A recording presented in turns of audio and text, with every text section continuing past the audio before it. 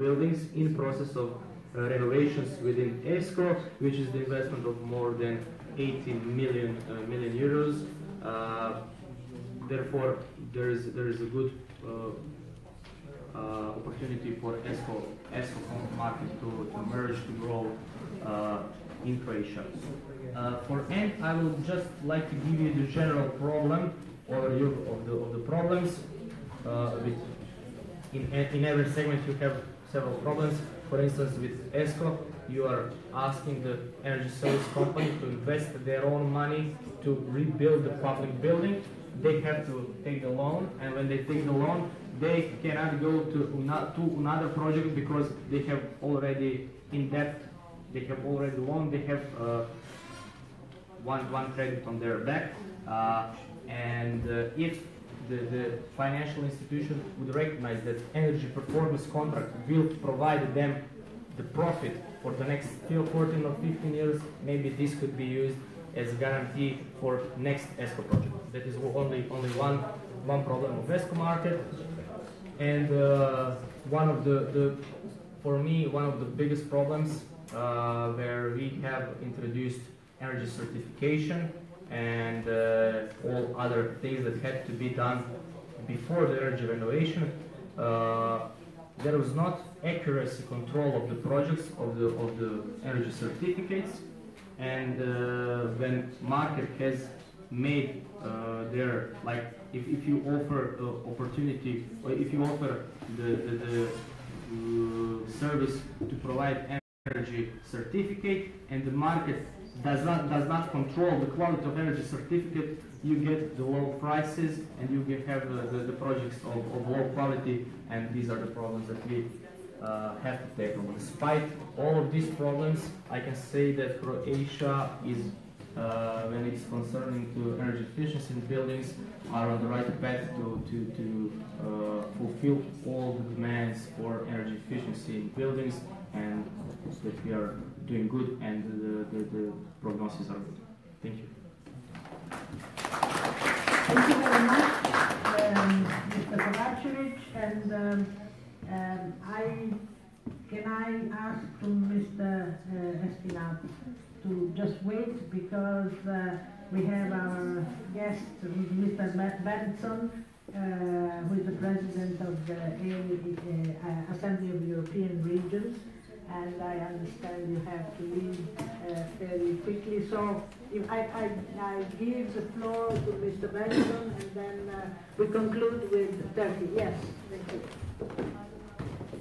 And then I'll ask the question to you after. It seems that we are a little Thank you very much, and thank you for accepting this little change.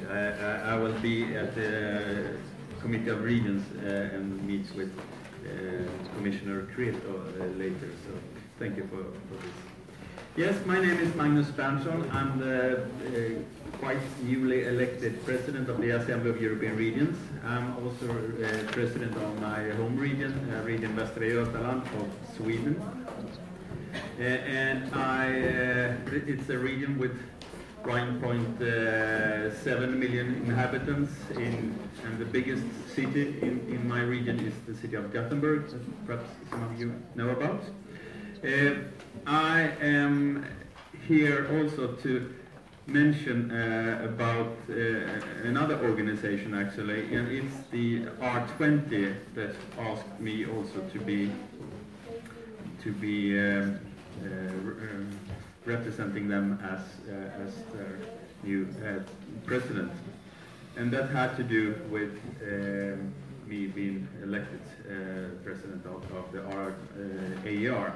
AER, as some of you know, is the thank you. No, that was not why I mentioned it, but thank you very much. No, the R20 is the largest regional organization of Europe, independent organization, and abruZZelles is a member, and I've been for a long time. I'm very happy with the work we have done together. And AER is focusing on two things. One thing is to influence what's being decided on the EU level and also on the on the Council of Europe level. That's one thing. So we are trying to be working very much in the pre-draft state to try to influence the policy to make sure that the voice of regions and the voice of reason will be heard in that sense.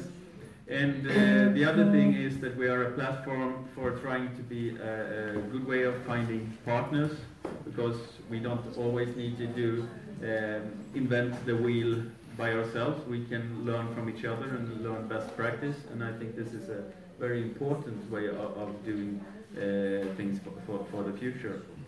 So the R20 then, I'll also explain a bit what is R20. It was established 2011 officially. It had been working a bit before, but 2012, 2011, I mean, was the time when Arnold Schwarzenegger, he was the governor of California, and he was a bit angry, let's call it that, to say that when the national states were discussing the climate change issues, the regions were not around the table, and still California, for example, is only California is the 6th biggest economy in the world, and they had the strongest regulation in favor of the environment, but still they made sure that their economy was growing, and they think that they were one very good showcase. And there are other regions around the world that show that you can be protecting the environment, but still also make your economy grow. But they were in US. They were fighting with their federal level, and all their environmental regulations from the state of California was questioned by the federal state, and they fight them all the way and won in the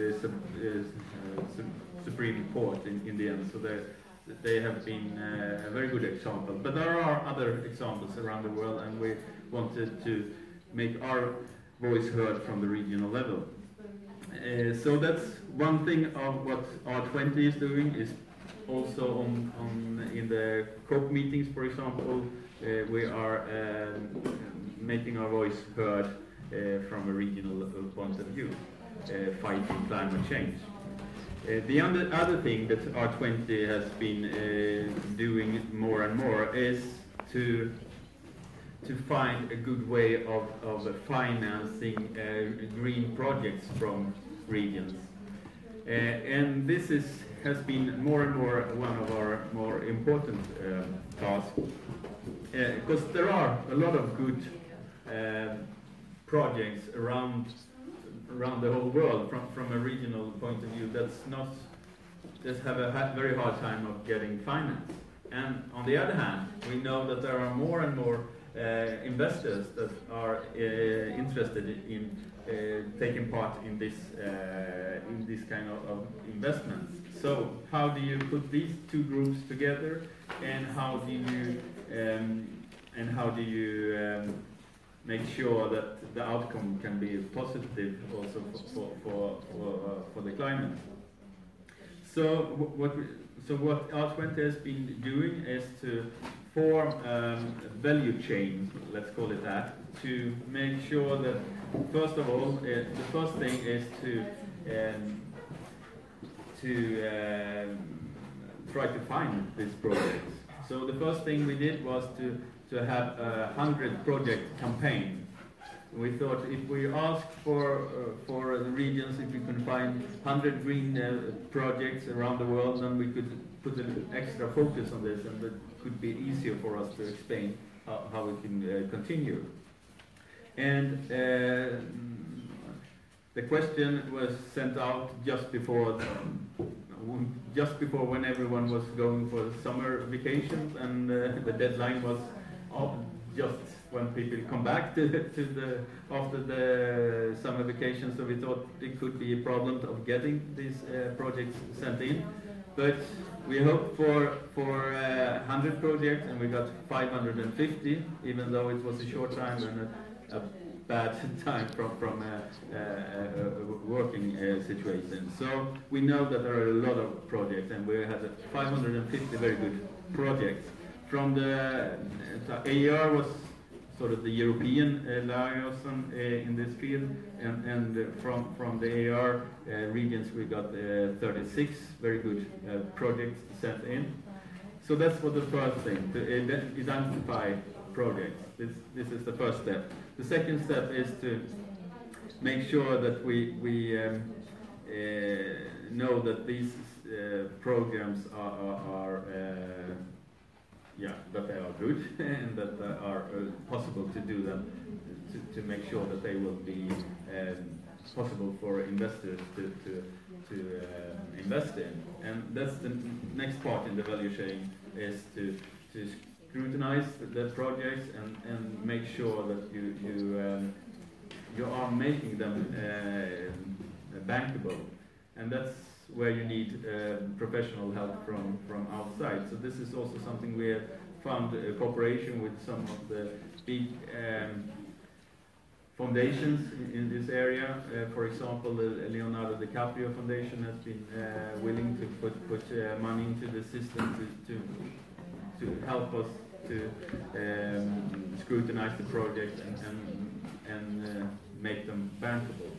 And then, of course, next step is to present them for the investors, and so far we have not made any. We have made a few examples, but we are very soon getting into the state when we are sort of finding this brokerage meeting between the investors and the projects, and we are very hopeful for this. And we have had the World Bank behind us and some of the other developing banks, so we are using their it's a system called SOURCE, how you are describing the project. So this is very hopeful, and we, from the AR side, we have had the opportunity to invite our members to take part in some of the scholaring of how to use this system. So that's part and a huge part of what we are doing from the R20, because we think it's important to not let good examples around the world to be stuck in the drawer or on the shelf, because we don't know how to find financing of these projects. So that's what we are doing, very practical, and we're very happy to go forward with this, and we have found very good partners in this field. So hopefully we will be able to be working more and more with more regions in the future in this field, and I'm sure that we can do something very helpful for the climate. I mean, I think this is a morally important question. I mean, we have responsibility for the next generation, and so I sometimes take the example of my younger brother. He's 8 years younger than me, and when we grew up, in one way we are two completely different generations, because he don't remember the Berlin Wall or the Iron Curtain. For me, it was part of the history, very close to. I watched everything that happened when the Berlin Wall was tear down,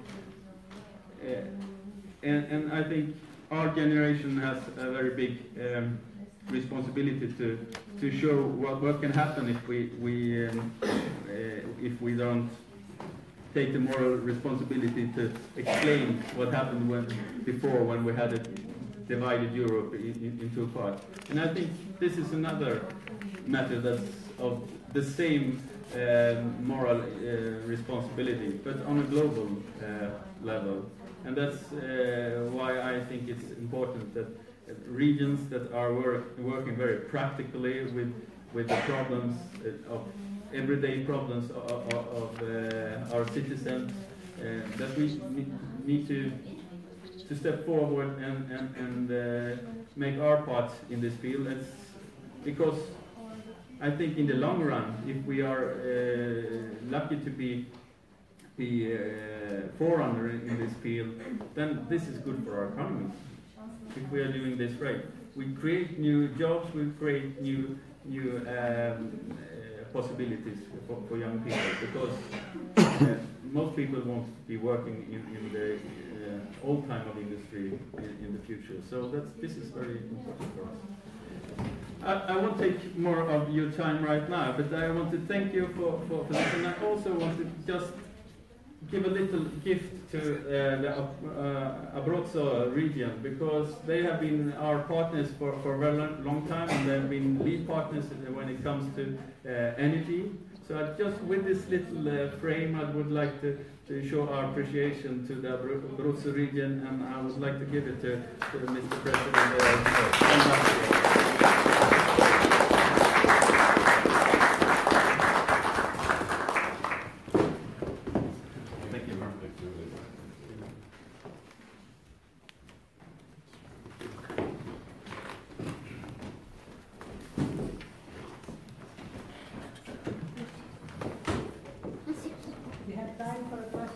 You have to run. I think let's. Okay. Well, for one question. Is there anybody want to ask a question? It might be maybe interesting. My question is just very quickly. What is the specific value added for regions to join this IF20? Is there the reason for joining? What would you say in just a few words?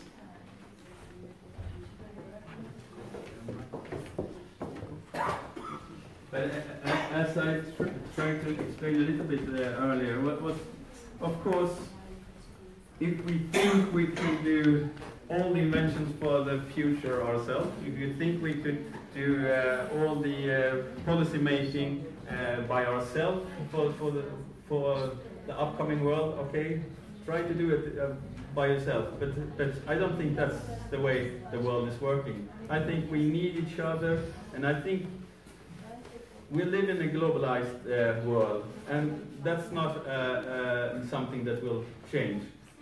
And that's why we need to adopt of being citizens in a global sector, and an open sector. And I think that's more and more what we will live in. So that's why we need to learn from each other. And I think if I work with abruZZelles region in one specific area, I don't think that they will sort of be our competitors. I think we will be our partners, and that will be a gain for both sides. And I think this is how our network for European Assembly of European Regions are working. And it's a very much bottom-up approach. So if you have a question about some specific area that you know that will, for example, be discussed on the EU level, it's hard for me as president of my region to just go to Brussels and think I can talk to the commissioner who is responsible for that matter and tell them what to do. But together we can do a lot of things. And right now, a little bit later, I will go to a meeting where we are discussing the cohesion policy, which I think is very important to show that the regions of Europe actually have a very common view on this matter, and this could also be very much involved with green and the climate change question if we do it right. So that's what we're trying to do. We become stronger. Stronger together. Yes. Thank you.